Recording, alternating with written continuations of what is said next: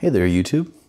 Just bringing you a new channel here. My name's Tasty, and what I'm going to be doing is teaching you guys how to make your own e-juice out of some equipment that I have. So I'm going to go over the equipment in this video to show you what I use in order to make that juice. And if you have any questions, go ahead and leave those down in the comments down below. And I'd greatly appreciate a like and a subscribe. It would greatly help me out and knowing that I'm doing something that you guys want to see. Now, without further ado, let's go ahead and get into the video itself and make sure that you guys know what equipment you're supposed to use whenever making juice. Alright, so here's some of the equipment that I actually use every time that I make juice here. So, like I said, let's go over the kind of the basics here of what we're going to be doing to actually making juice, because that's the most important part, is how we're going to make this juice here and what equipment we're going to be using in this video.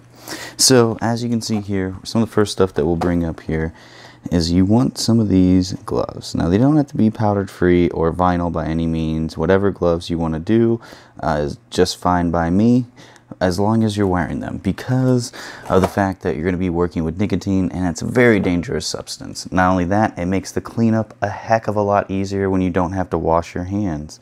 Next up here, what we're going to be bringing you is syringes without needles. Now, it's very important because you don't really need the needles, and for a lot of the juices that I make, I'm making 10, 30, or 60 milliliter bottles for myself. I usually don't make any. Sometimes I make some for some friends, but other than that, it's mainly just for me.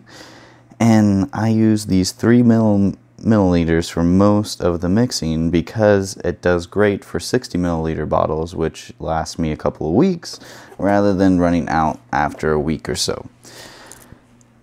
And the next thing here, we got our 1 millimeter syringes that are good for definitely getting in that smaller quantity of juices. Whenever you're doing creams or light flavors there, you want a little bit, so it'd be like 1.5 or 1.76, and that's where you're going to be using those things at.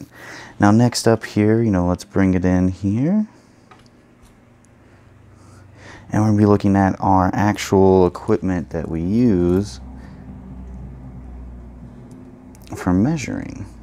Adjust the camera just a tiny bit. So now this one's very important, because as you can see, it goes up to 100. So when measuring out 43 or so, it is pretty easy inside of there. Another one is this 50 milliliter, because if you're doing 43 milliliters, you fill it up almost all the way, and it's pretty simple. And then these beakers are not too bad. They're little 100 milliliter ones, so if you want bigger ones to make like 120 milliliter juices or anything like that, then I recommend stepping up and getting one of these.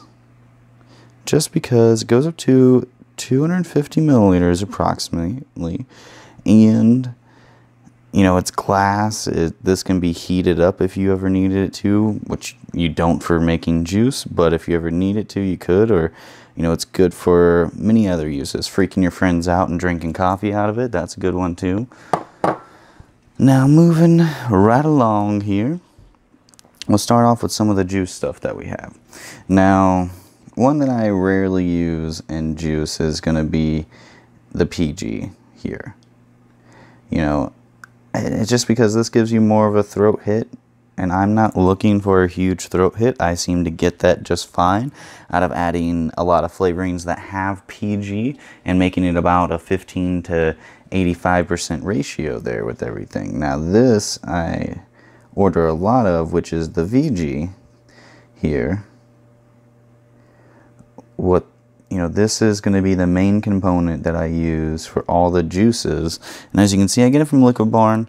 I don't need a whole lot. I don't make a whole lot, so it's relatively cheap for what I get there, and it's great quality.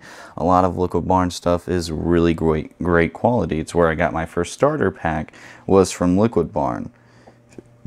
Next up is going to be the US Liquid Nicotine. Now, this is what I say get your gloves for, and as you can see, it's VG based, so it mixes quite well with anything, and it's 48 milligrams. Now, with 48 milligrams, you do have to do a bit more math, because when you're breaking it down, and if you have 100 milliliters and you have 100 milligrams, it's a much easier division property rather than doing 48 divided by 100. You're doing 100 divided by 100 to get a much equal number that's a little bit less on the actual nicotine as well.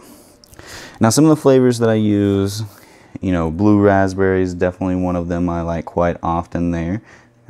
And, you know, it's not too bad of a flavor. It's, you know, just fine by itself. But added with some other ones like strawberry and banana and cream, you get yourself a nice mixture of fruit with everything. And, you know, Liquid Barn is definitely a big proprietor of getting a lot of my cells. There we go, focused on in.